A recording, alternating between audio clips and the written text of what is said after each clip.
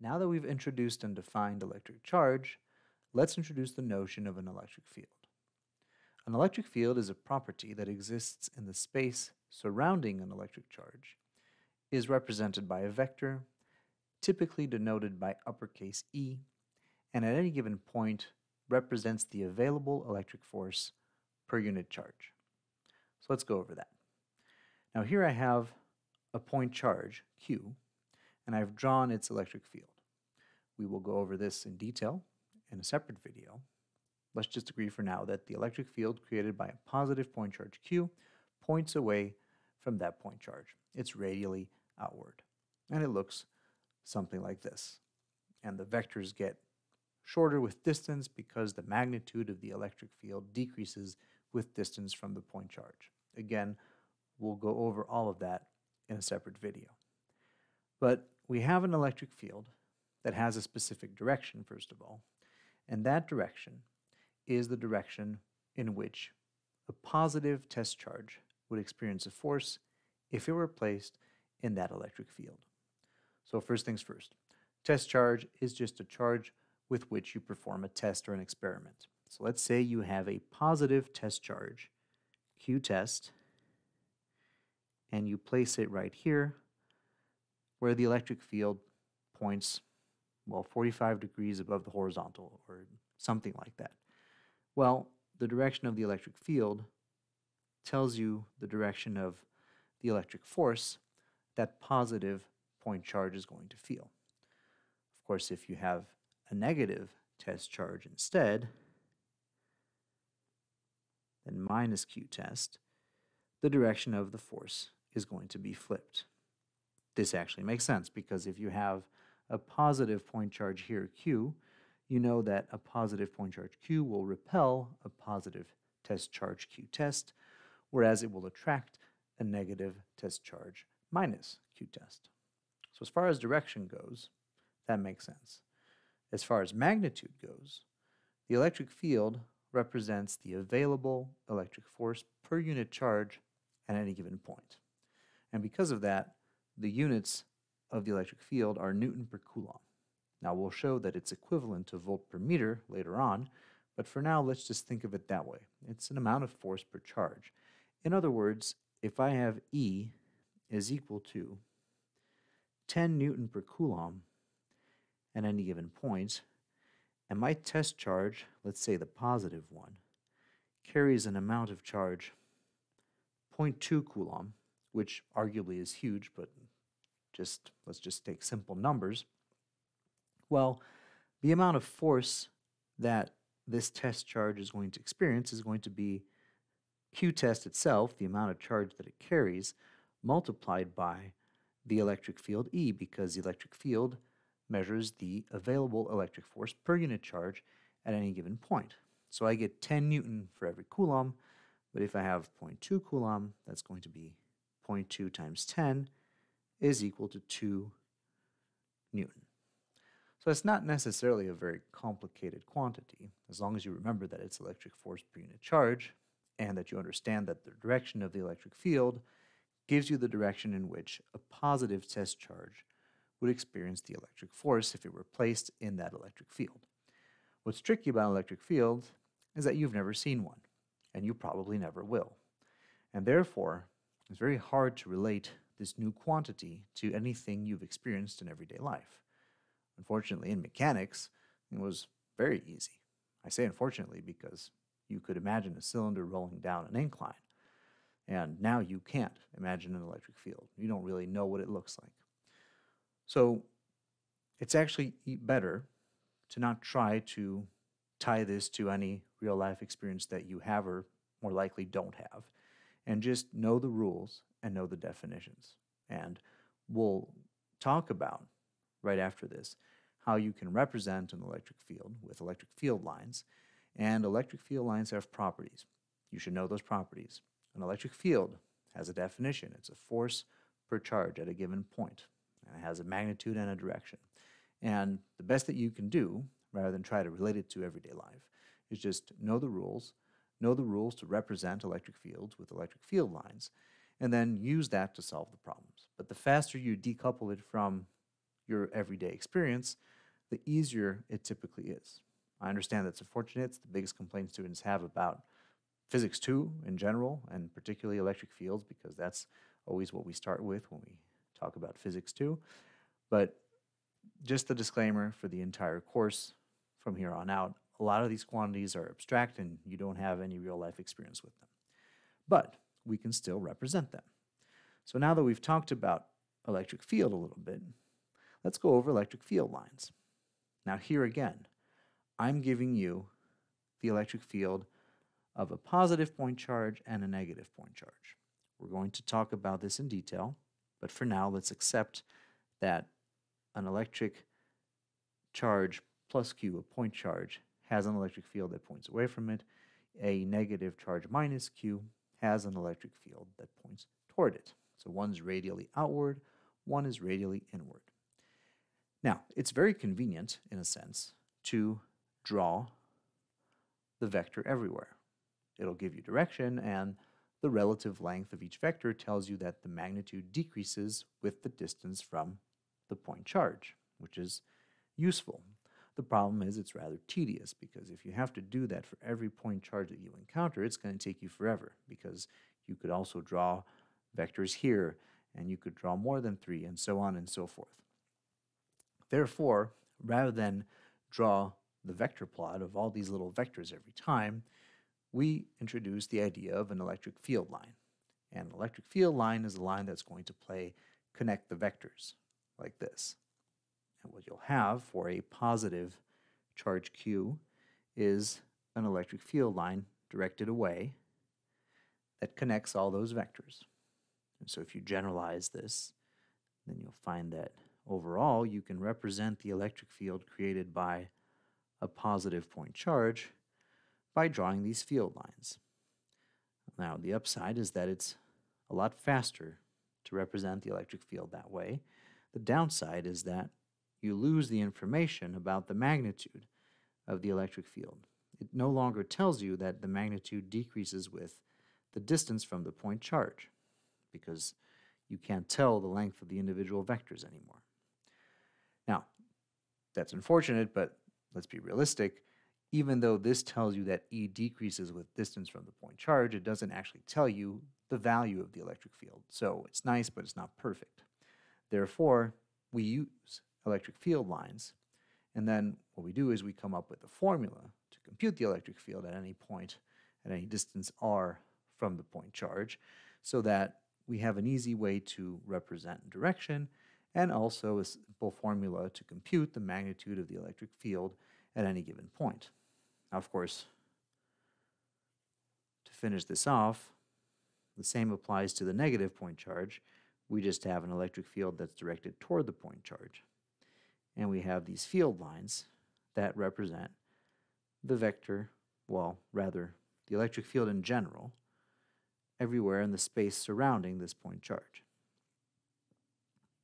So something like this. And of course, you could draw as many as you want. We only usually draw a few. Sometimes we just draw one if you know the one that you want to focus on, and you don't have to draw the others.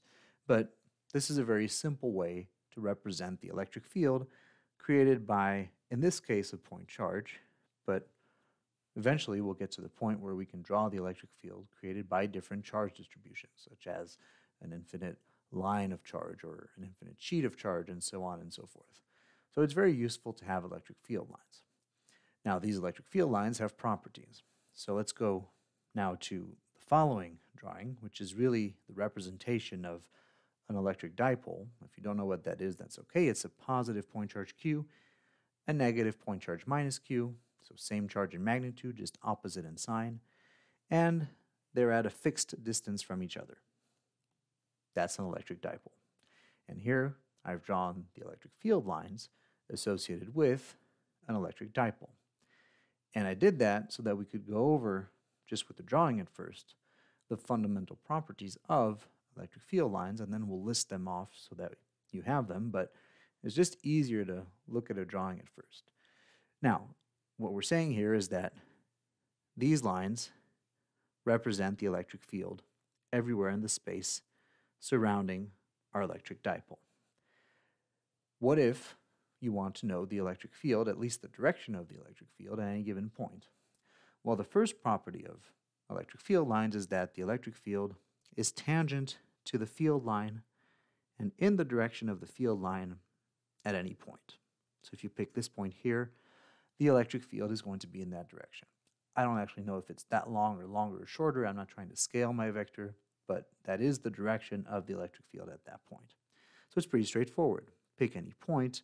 As long as you know the field line, you draw a vector tangent to the field line in the direction of the field line, and that gives you the electric field at that point, at least in direction. Second property, none of these electric field lines intersect. And so for a given charge distribution, you cannot have electric field lines that intersect. And the reason is pretty simple. If at any given point the electric field is tangent to the electric field line, well, you can have two field lines that intersect, because if you did, then at this point here, you no longer know the direction of the electric field. Is it going this way or is it going this way? Therefore, if you take a given charge distribution, here plus and minus q, and you draw the electric field lines, none of them should intersect. Right? Now, of course, if you were to bring in an additional charge, q0 here, and you started drawing the electric field lines of q0, you could draw electric field lines that intersect the electric field lines of your dipole. Fair enough. But if you were to consider the dipole plus q0, so everybody, and you were able, likely with a computer, to draw the electric field lines of those three charges, then none of them would intersect each other. So it's a matter of what you're drawing, but the idea is that if you're representing the electric field lines of a given charge distribution, they cannot intersect. Third property, electric field lines either originate at a positive charge and end at a negative charge. That's pretty straightforward. So electric fields go from positive charge to negative charge, from plus to minus, if you will. And we'll refine that later on, but for now, from plus to minus, that's fine. There are two other options, though. You could have an electric field line that starts at a positive charge and goes all the way to infinity. It just doesn't stop. Or it could start at infinity and end on a negative charge, like this one. So essentially, there are three options. Right? The most common one is that it starts at a positive charge, ends at a negative charge, but you could certainly have an electric field that either goes from a positive charge to infinity, the field line extends all the way to infinity, or the field line originates at infinity and ends at the negative charge. So those are the three options for field lines. And then the last two properties are pretty straightforward. In a region without any charge, the closer the field lines, the stronger the electric field. So for instance, here in this region, there is no electric charge. Where the field lines are closer, the electric field is stronger. And that's because you actually end up being closer to the negative charge. So it makes sense that you would feel a stronger electric field. Same thing here. No electric charge, but these field lines are far more spread out than these are. And so we can conclude that the electric field in this region is not as strong as the electric field in the region where the electric field lines are closer to each other. We can't say by what amount, not without more information anyway, but we can certainly say that the fact that they're more spread out, not as close to each other, means that the electric field is weaker in that region. And then finally, one last property, but we can't really see it on this diagram, so I'll keep it for after we go over the first four and we write them out. But it has to do with the convention regarding how many electric field lines you draw if you have multiple charges that you're representing the electric field of. So let's just write these out real quick so that we have them. The first property is that E is tangent to the field line or the electric field line at any point in the direction of the field line. So it points in the direction of the field line. 2, field lines of a given distribution cannot intersect.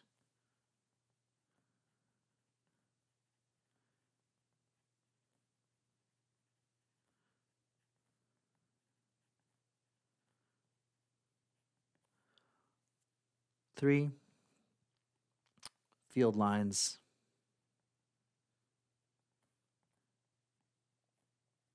go from plus to minus, go from a positive charge, call it plus Q, to infinity, or start at infinity and end at a negative charge, call it minus Q. And then 4 is that the closer the field lines,